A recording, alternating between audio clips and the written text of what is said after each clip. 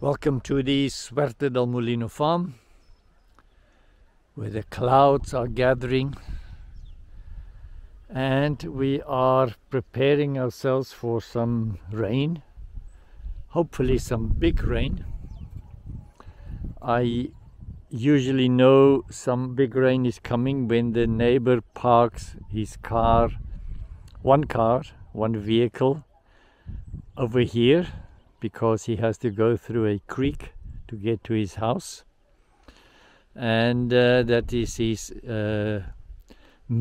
safety measure, security for being able to get from one side to the other side, or to have some vehicle on either side of the creek.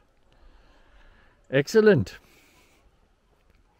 Moringa, 3 meters tall, 2 years old, huge pod with some new seeds. Grow, baby, grow. I need to feed you to the chickens and the ducks and the geese. And then I took the advice from the community engineers to abandon my plan to have the cinder blocks here as a erosion control. Now I cover this earthen wall with plastic, place the cinder blocks to keep the plastic down. I'm looking forward to the comments. I'm sure this is not good enough. These blocks can be washed up and then the water goes under the plastic sheeting, and then I'm back to square one. So I'm very happy to be told this will not work. I always get good advice from the community. I really appreciate it.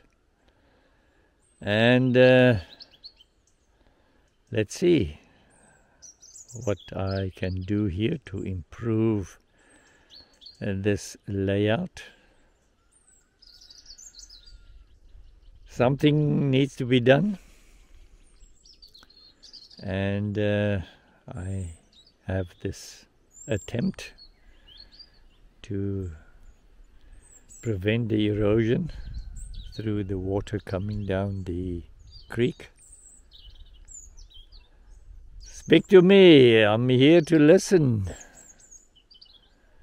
I'm sorry for the people who placed the bets on whether my previous system will not work, but this one is perhaps a higher stakes betting opportunity. Let's see. About an inch, 25 millimeter forecasted for today, this afternoon, and then double that tomorrow. I am fine-tuning quite a few small things. I have removed the pump, the pulsating pump for the dosage of the system that prevents the buildup of calcium in the irrigation system.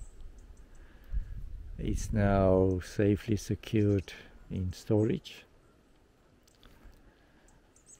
A few more things need to be done. Let it come. Till next time, goodbye.